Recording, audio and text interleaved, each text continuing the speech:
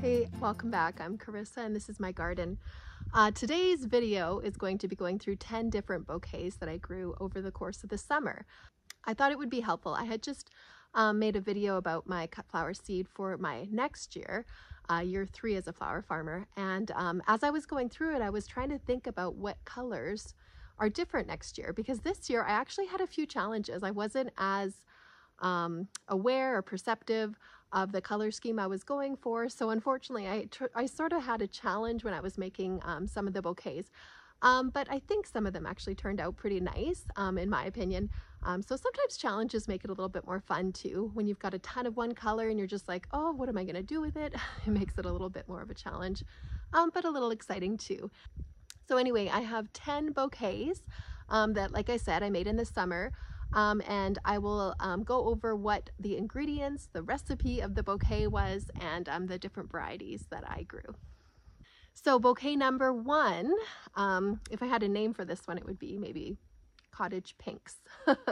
Very soft color palette.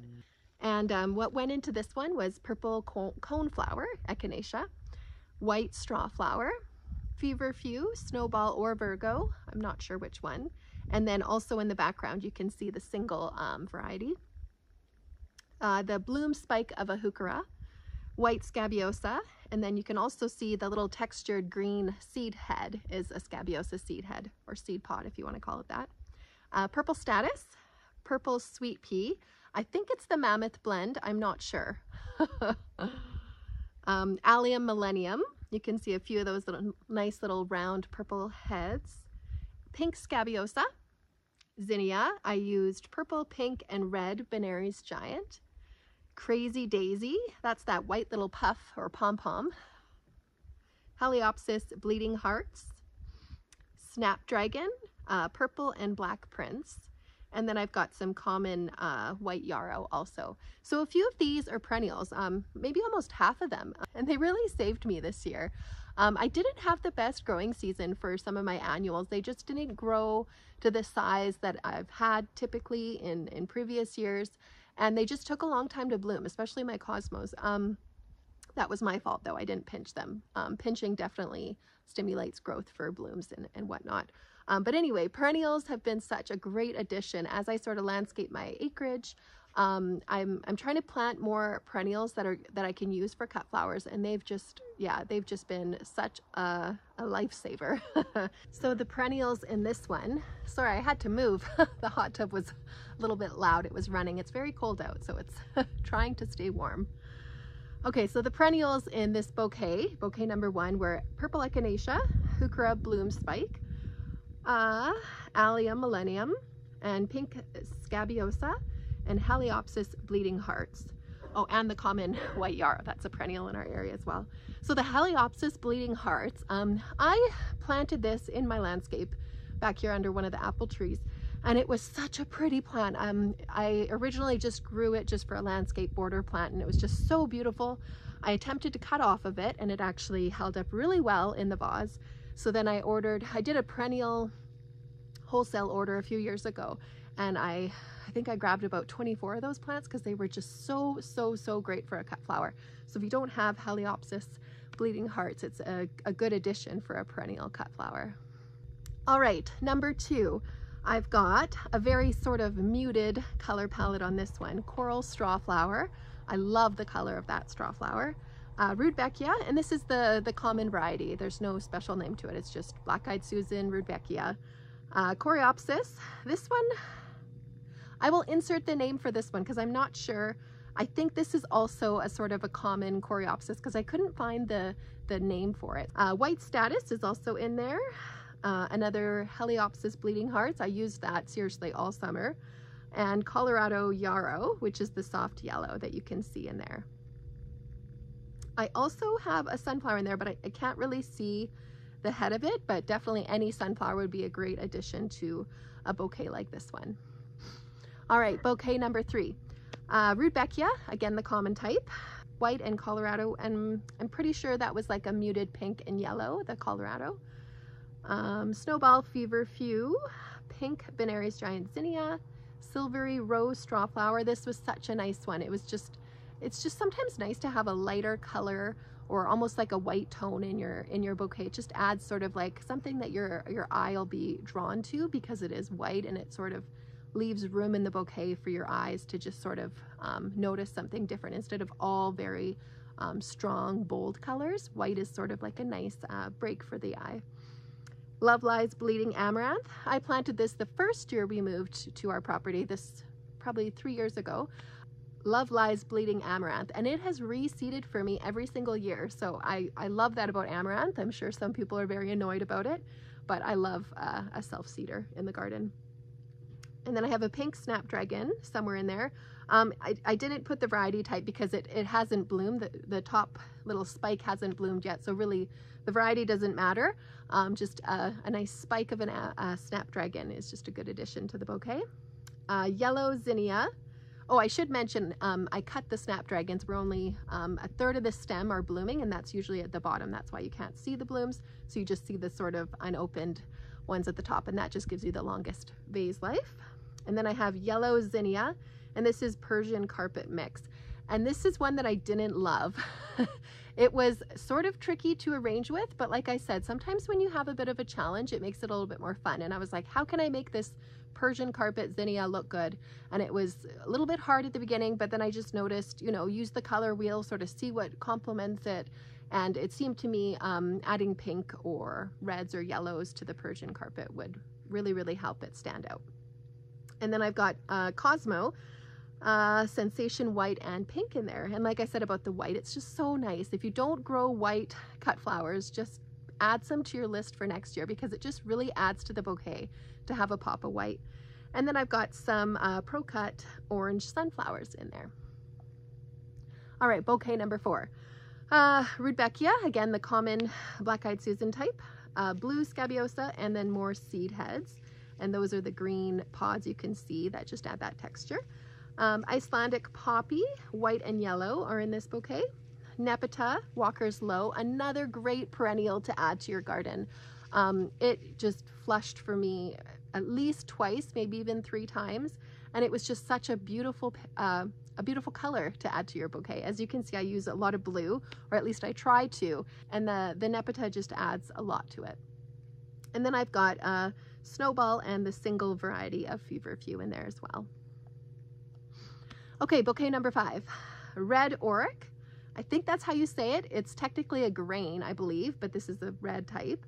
Aurac, whatever it is, it's beautiful and I love it. Pink Sensation Cosmo, Cherry Brandy Rudbeckia. You can see that's just at the bottom there. And then the spike in there that you might think is eucalyptus, I didn't know what it was. The nursery I bought it from, a local nursery in town, had it labeled as a type of lamb's ear. And I was so excited because I was like, oh, most lamb's ear are definitely perennials in our area. Hopefully it'll come back. But the more I looked into it, the more I realized it was probably Helichrysum licorice plant or silver licorice plant. It's too bad it's an annual, but it just grew, it thrived. It was planted in my woodland garden just on my right over here, and it was a great ground cover. It just totally kept the weeds away, and it just gave me so many stems to cut off of. I loved it, and it looked kind of similar to eucalyptus. You know, it gave you that little green circular leaf texture. So I definitely will grow that again. Honeywort is down there, you can see. That was a super, super nice texture to add to my plants, or to my bouquets as well. It just looks almost like a succulent. It was just so, so pretty. Pink Snapdragon. Again, I don't have the variety because the blooms weren't that open in this picture, so I can't really tell, but any pink Snapdragon would be a great addition. Pink Zinnia. I'm not sure, I don't think that's a Benary's Giant. I'm not really sure which one it is, but again, any pink zinnia would be a great addition to that. Red Spike Amaranth. I loved this. A friend of mine gave it to me. She also has a farm, a vegetable farm, but anyway, she had Red Spike Amaranth reseeding itself over her property, so she gave me some of those. And then I've got Pink Celosia, Pompous Plume in there. Shasta Daisy, which is also a perennial in our area, and I love it to pieces. I love it. Pink Scabiosa, also a perennial, and Double Lemon Calendula. Calendula I probably won't grow again. It definitely attracts aphids. It's which, you know, some people like as it's sort of like a trap plant. But I just can't really be bothered with it. It usually reseeds in my garden, my vegetable garden, so I'll leave it there so it'll do its job, kind of keeping away the bugs that I don't want. But I don't know if I'll grow it as a cut flower again. Wasn't really my favorite.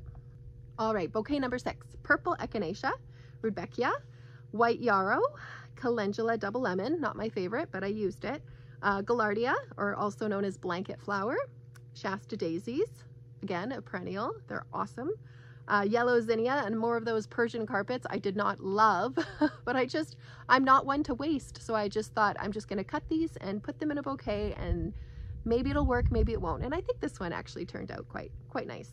And then Oklahoma white zinnias, another one of my favorites. I think I'll always grow white zinnias in any form. It's just such a beautiful addition. Okay, bouquet number 7.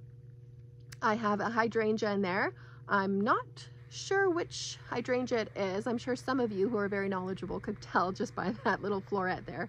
But I'll put it on the screen here. More Oklahoma white zinnias, red oric, helichrysum, the silver licorice plant, red spike amaranth. I just love this. I hope it reseeds and takes over my yard or my garden. Such a pretty one. The light purple dahlia you see there is Rembrandt dahlia, which is actually technically a mix. Where I got it, it was oranges, pinks, and purples, and maybe yellows. So it's sort of tricky if you wanted to repurchase a Rembrandt dahlia. I think you would get more than one color. Unless they sell them as Rembrandt purple dahlias too. I'm not sure. Where I purchased them, they were not sold that way. And then Tetra White Feverfew, another one of my favorites. And it's also a perennial in our area. It sort of self-seeds, but not in a thuggish garden way. It kind of keeps to itself a little bit, which is nice. I love Feverfew. We'll always grow that as well. And then Colorado Yarrow Pink. And Colorado is the type of yarrow that's been bred to give it that sort of color. Yeah, so I used that soft muted pink in that one. Okay, bouquet number 8. Blue and white scabiosa, which are perennials. Yellow dahlias, these are from seed, so it's a new variety. When you grow dahlias from seed, you're creating a whole new tuber and also a whole new variety. So these are just yellow dahlias that I grew from seed. Bronze fennel is that little bit of sort of burgundy that you can see. It's kind of a fun little texture. I love that. I hope that self-seeds. I think it will. More helichrysum, Nepeta Walker's Low, white straw flower, Queenie Lime Zinnia. These were super cute too. I think I'll probably always grow those as well. And then I actually popped in culinary sage to this. If you can see the sort of sage green leaves at the bottom of the bouquet. It was just, I thought maybe I'll grow sage. It's a perennial in our area. I'll just see what it looks like in a bouquet, and it held up. I don't think it wilted, and I thought it looked quite beautiful in this color palette. Maximilian perennial sunflower. These take a while to bloom, but once they do, they just send out tons and tons of blooms all along this one stalk, and it was just like so fun to use them. I had so much to use over the summer, later in the summer actually. And then at the bottom you can see that little bit of purple, which is China Aster, maybe lavender variety. And then I also have lace flower. I forgot to name that in my little list here, but that was a blue lace flower. And then yellow snapdragons. Okay, bouquet number 9. Persian carpet zinnia, my least favorite, but I somehow made it work. Cosmo bright lights, another one I probably won't grow again. I don't tend to love the bright orange and yellows. They're not really my favorite. It was a challenge to work with them, but I think this one kind of came together quite well. Red orange, pink Benary's giant zinnia, silvery rose straw flower, apricota cosmos. I love those. I love those. And double yellow calendula. Don't really love those. This bouquet I actually named, so I do sell these bouquets at a local shop in town, and on my Instagram I called them Sunset Dreams, and I think my customers really liked them. It was sort of a fun challenge, like I said, to use the bright orange, and it kind of came together quite beautiful. It does sort of look like a sunset in my opinion. All right, last one. Bouquet number 10, Cosmo Bright Lights. Not my favorite, but I sure did use it. Bleeding Hearts Heliopsis. Definitely a favorite, like I said, and a perennial. Love Lies Bleeding Amaranth, Black Prince Snapdragon. This is one I haven't spoken on, and the reason I can identify it is because the actual stalk stem is a dark burgundy, and this was so beautiful. I didn't get a huge, long, tall stem length on these, but the color was just so beautiful. I definitely want to grow these again, and I think I have more seeds. Fairway Spur Dahlia, that's that peachy one you see. Rembrandt Dahlia, again, like I said, when I bought Rembrandt Dahlia mix, there was a different color, a bunch of different colors. This one was a yellow and with orange tips just on the petals. And then Thomas Edison Purple is that, sorry, Thomas Edison Dahlia is the deep purple you see in the background there. And then a purple red straw flower. That one's so pretty in my opinion, very beautiful. And then White Status. So that was 10 of my bouquets. I had a lot of fun putting them together this year. I'm definitely learning the art of floristry. It's a challenge, but it's super exciting, and I really have been enjoying it. Thanks for joining me, and I hope you maybe learned some new color combinations or some different varieties that you want to add to your list for next year. If you had a favorite, maybe put it in the comments. It might be nice to see which one was the most popular in your opinion, and just to see maybe if you've grown some of those and sort of combined them in the way that I did, or maybe a different way. It's kind of nice to see what our big community has done. So yeah, let me know in the comments. Thanks so much for joining me, and I'll see you next time. Bye.